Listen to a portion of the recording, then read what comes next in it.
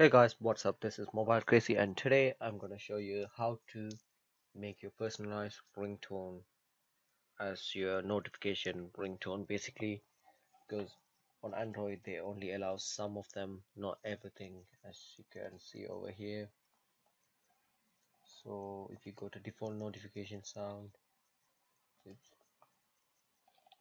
this is on Samsung by the way. So see uh, they allow only some, as you can see. This is the one I added, and for example in ringtone you can add more by clicking here. However, on notification you can't.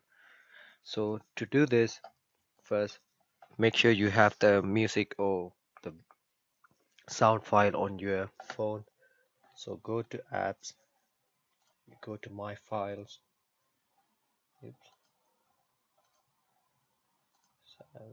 my files, and I'm gonna get it from I store it on you should know where you stored your stuff. For example, I stored it right in my files right here. So I'm gonna hold it over here and make sure you click move and go to device storage and you find notifications. Okay, there's notifications right in here. That's it. Okay, and now you click move here.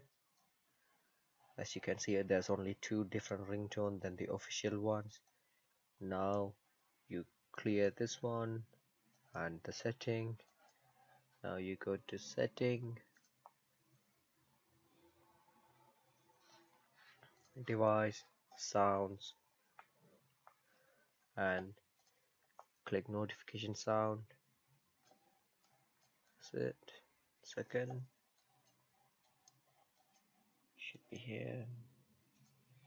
Okay, let me just refresh it one more time.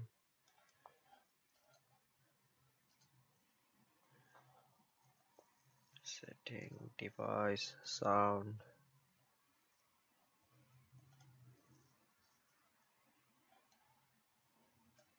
As you can see, the other one is over here and this one was already here. So this is how you make your notification sound or your notification or your songs as a notification sound.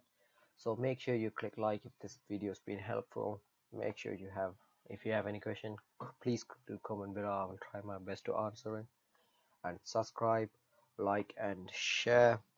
Make sure you subscribe guys for more videos, and thank you for watching. See you with another video.